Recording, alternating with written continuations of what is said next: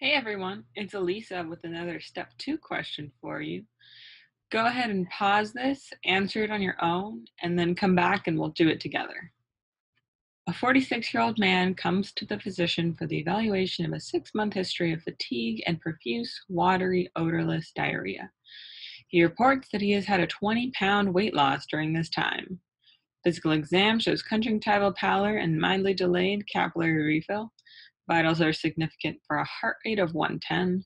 Lab results are significant for fasting glucose of 132, a potassium of 2.3, and a calcium of 12.1. On CT, there is a well-defined enhancing mass of about 3 by 3 by 3 in the pancreatic tail. Additional evaluation would most likely show which of the following, and our answers are tricuspid insufficiency, peptic ulcers, hyperinsulinemia, cholelithiasis, achlorhydria, necrolytic migratory erythema, or episodic hypertension. That's quite a few options. Let's look at our patient. So our patient is a male with a 6-month history of fatigue and watery diarrhea. He has a 20-pound weight loss. He has signs of dehydration via tachycardia and delayed capillary refill and possible anemia due to fatigue and conjunctival pallor symptoms. His fasting glucose is high. It's over 132. Let's review our diabetic diagnostic criteria. Those are a hemoglobin A1C of greater than or equal to 6.5, 2 separate plasma fasting glucoses of over 126, a 2-hour oral glucose tolerance test of greater than or equal to 200, and a random glucose greater than or equal to 200 with the classic symptoms of diabetes.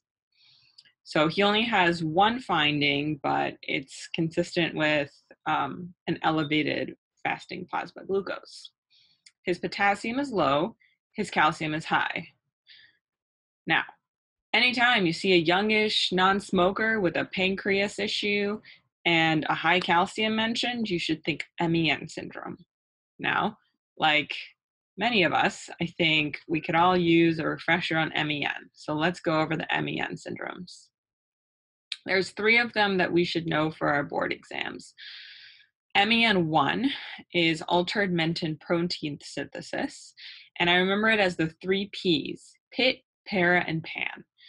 That's because 90% present with a parathyroid adenoma, and this presents as primary hyperparathyroidism and elevated calcium. You also have pituitary adenomas. The most common is a prolactinoma, as well as a pancreatic tumor, Gastronoma is the most common, but you can have any pancreatic tumors. The MEN2A and 2B have both in common a RET proto-oncogene, which causes elevated tyrosine kinase activity. They both present with medullary thyroid cancer as well as pheochromocytomas. MEN2A, I remember as 1M and 2Ps. You have a parathyroid adenoma, just like MEN1, as well as these 2. So that's your 1P, 2P, and then 1M. And then MEN2B, I remember as 2 M's and 1 P. So you have mucosal neuromas / marfanoid habitus, and then medullary thyroid cancer, and then pheochromocytoma.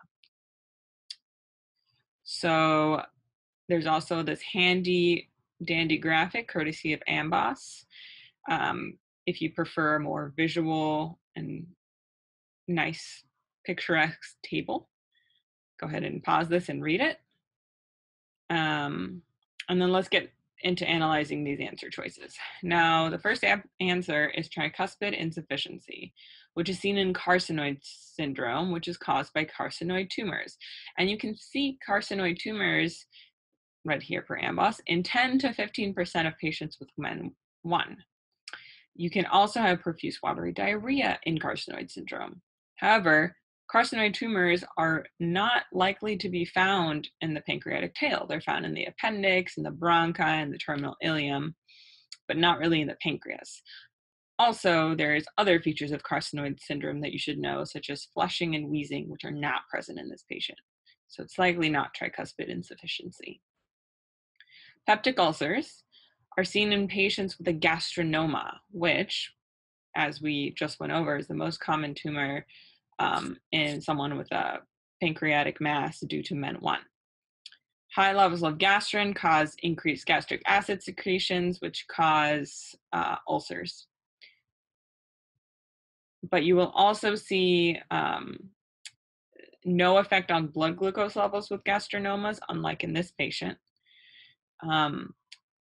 However, you could get diarrhea and anemia from the peptic ulcer bleeding. So some of these things match up with our patient and some don't. Let's keep going on.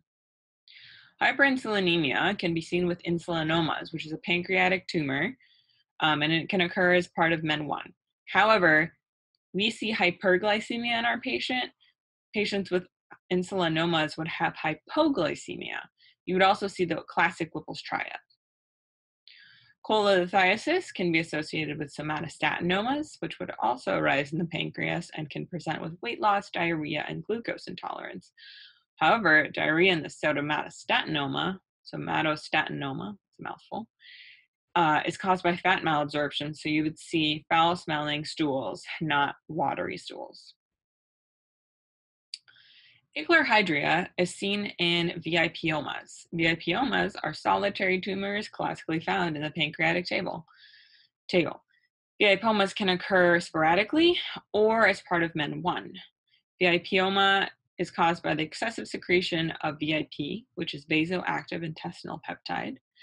And this results in excess fluid and electrolyte secretion into the lumen, leading to a secretory diarrhea and hypokalemia, which is consistent with our patient. VIP also inhibits gastric acid secretion, leading to achlorhydria. And reduced gastric acid can lead to iron and vitamin B12 malabsorption, which can cause anemia, as seen in our patient. The hyperglycemia noted in patient with the syndrome is secondary to a mechanism involving enhanced glycogenolysis due to high portal vein VIP signaling to the liver. We don't need to know this mechanism, we just need to know that you can see hyperglycemia with a VIPoma. All of these are consistent with what our patient has.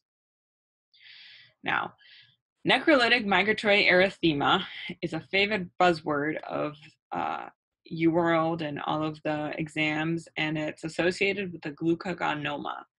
Those also present with diarrhea, weight loss, hyperglycemia, as well as neuropsychiatric symptoms. It's a very classic constellation of symptoms that you should recognize and know that's a glucagonoma. But our symptoms does not, our patient does not have the symptoms of dermatological findings nor neuropsychiatric symptoms. Episodic hypertension is associated with pheochromocytomas.